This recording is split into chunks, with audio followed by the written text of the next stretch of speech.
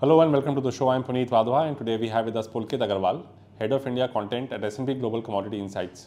Let me begin by asking you your outlook for crude oil prices for 2024. See, our outlook for the crude oil for year ahead is the boring same levels as it is now. Between 80 to 90. That's what we think crude oil is going to be in the next year. That's down to a slowing demand growth for next year, and also because OPEC Plus has to do a lot of market management, given that the non-OPEC Plus supply is going to increase massively in the next year, which is going to outstrip the demand growth as well. Can you guys give us some insights as to how the crude oil demand is likely to pan out in the year ahead? See, as regards crude oil, in 2023 we saw a demand growth of almost 2 million barrels or thereabouts. But in the next year we see the specific oil demand growth that's going to be around 1 million barrels per day. But the supply growth from non-OPEC Plus is going to be a bit higher than that. That is the main worry that OPEC Plus has right now, and that is one of the reasons why so much deliberation is taking place at OPEC Plus in terms of what they want to do with supplies to manage the demand side. Can you give us a number of the total demand right now globally? I think it is somewhere around 102 point something, but yeah, that's the sort of. How do you see OPEC Plus respond to the demand side issues? Yeah, see, in 2024, as I said, OPEC Plus has a bit of a tricky task because the demand growth that is going to happen for next year is also not going to be uniform throughout the year, right? So what we expect is that in the first half of next year there's going to be a surplus supply as compared to demand. Even if even if OPEC Plus decides to continue the current levels of cuts till the mid of next year, even then there's going to be a little bit of surplus. Although as you know, the seasonal demand trends also kicks in, and Q3 is typically a very strong demand quarter. So we would still see some stock draws and some deficit in terms of Q3. But Q1 and Q2 are going to be quite tricky for OPEC, and that is the reason why that at the time when they're entering a lean demand sort of quarters, their cuts are at the absolute maximum, so they need to do something more probably to help support the prices. India enters an election year in 2024 and demand for auto fuels is typically high ahead of the elections.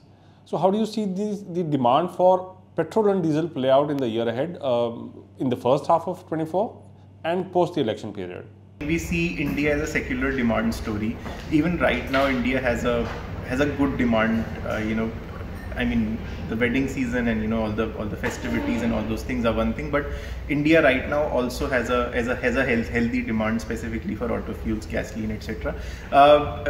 What we see next year is again continuation on some of those, continuation of healthy demand for India. I can't put a number right now because I need to refer something, but I think the demand trends is going to continue in a secular manner for India.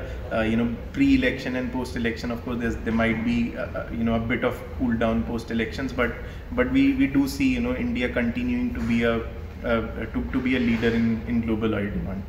To what extent is the slowdown in China a worry? Slowdown in China is a bit of a worry. China used to be the biggest contributor to global oil demand in the last 20 years, right? I mean, oil industry used to look for China to be the growth frontier, always, right?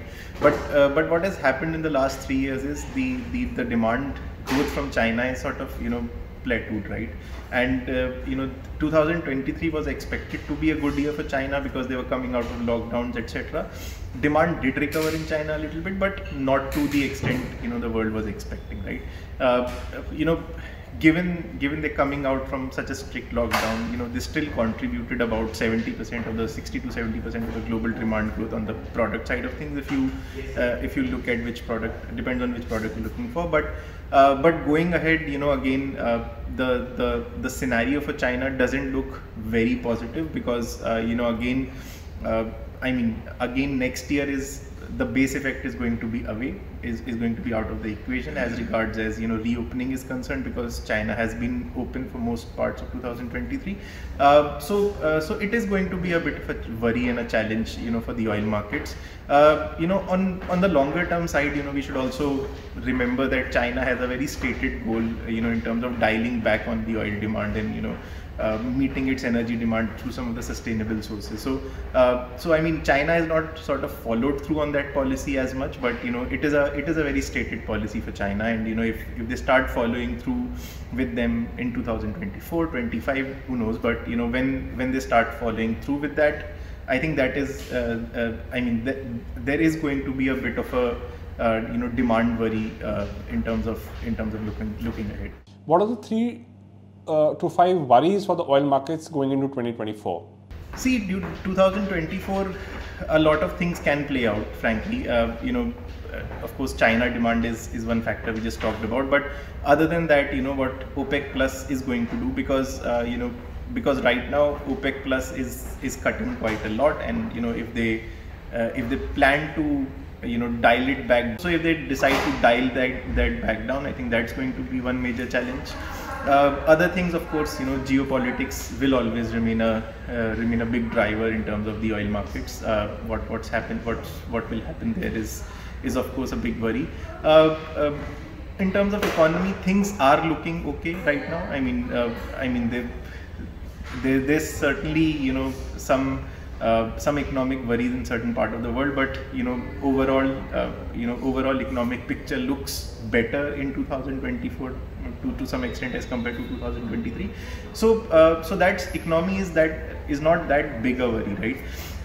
Another big worry for the energy market, not so much as the oil market, but the gas markets, is the winters of 2023. If the winters are going to be very harsh and strong, we will see some energy deficits in Europe, even though their inventories are quite high. But all depends on winters there. How Europe is going to cope up with no Russian gas, or or the kind of Russian gas they're taking right now, without in case there is a harsh winter. I think that's a very interesting equation to look at. And to what extent are the markets factoring all these issues at the current levels? I think markets are quite stable right now, and the reason is that most of the risk factors are already priced in the prices. Can gas prices be a joker in the pack for India, even as oil prices remain stable? Gas actually impacts a lot of activities, back home. See, in India, there are, and by the way, when we talk about gas prices in India, it's a multi-tiered market, right? There's different types of gas that goes on in India. At these levels of crude oil, around $80 a barrel, I think the current prices are, sort of where you would find. Of course, India has a policy of ceiling and floor as well, right? On the largest component of domestic gas. So any increase in prices or any upward pressure in terms of the global energy market is going to be capped, by the hard cap that Indian government has put on the gas prices. That's one thing.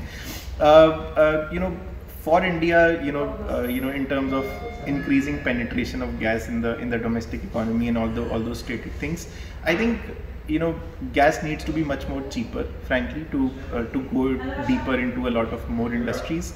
Right now, the global energy balances do not seem very bearish in terms of either the gas market or the oil markets. Of course, there's going to be big global supply of LNG coming in 2025, late 2025 to 2026, when we might see some fundamental decline, or rather cooling off of LNG prices.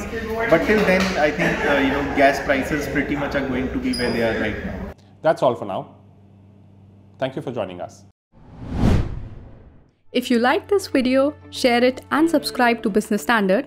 For more news, views and insights, log on to www.business-standard.com. Do also follow us on YouTube, Twitter, Facebook, Instagram, Telegram and LinkedIn. She's working her way to the corner office. Business Standard.